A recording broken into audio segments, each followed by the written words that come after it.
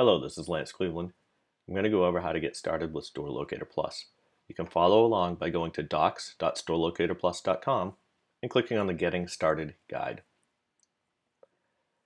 To begin with Store Locator Plus, you're going to want to install the plugin by going to Plugins and Add New.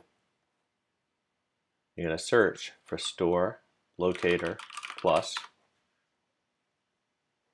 Install now and activate. With any Google Maps plugin, you're going to need to enter a Google Maps API key. You can find the links for this and the setting under the General tab, the Server sub-tab, and scroll down to find the Google API Server key. If you click the question mark here, when you hover over the box, you'll get a link to their website. When you click that link, you will be brought to the Google Maps API documentation site, and you want to get a standard API key by clicking the Get a Key button.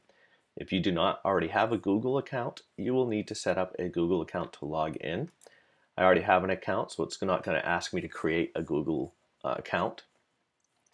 You're going to start here when you get through the Google account registration, or if you're already logged in with your Google account, you'll get a page like this. You're going to create a project. We'll wait for the Google server to respond. They're very slow. They're getting hundreds of thousands of requests since this is a new requirement as of June 2016. Type in the name of your site. Does not have to match exactly. This is just a label for tracking purposes. And click Create. Leave this field empty. If you do not leave that field empty, you will have issues with browser restrictions. It is not allowed with a generic API key. They will implement that at some point in the future, but for now they're not tracking that and it will cause problems. Copy this key using this copy button. Make sure if you do copy it, you don't get any extra spaces. They do have extra spaces in there in some browsers. And then go back to your Store Locator Plus General Server tab and paste that key in this box. Make sure you don't have any spaces at the beginning or end. They do add those. And then click Save. Now you're ready to add your locations and your Store Locator Plus page. So I'm going to go to Locations, Add, enter my location,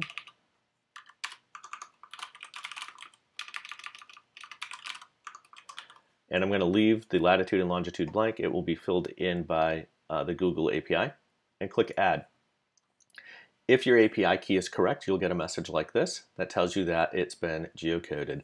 If you get an error here, there are different errors. Google will tell you what the issues are. The most common is that you have a browser referral issue. If you have a browser referral issue, it means that you entered in one of those optional URLs, and you'll want to issue a new key or go and clean out those settings and then update your API key. So now I've got a location. If I go to Manage, I see my location, and I should see the latitude and longitude here. That means it's ready to be shown on the map.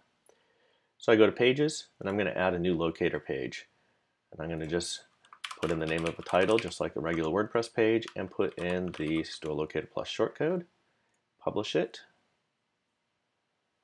and view my page, and I've got my locator with a map and my address entry box, and also showing my location. And that's what you need to do to get started with Store Locator Plus. As always, thank you for watching, and thank you for supporting Store Locator Plus.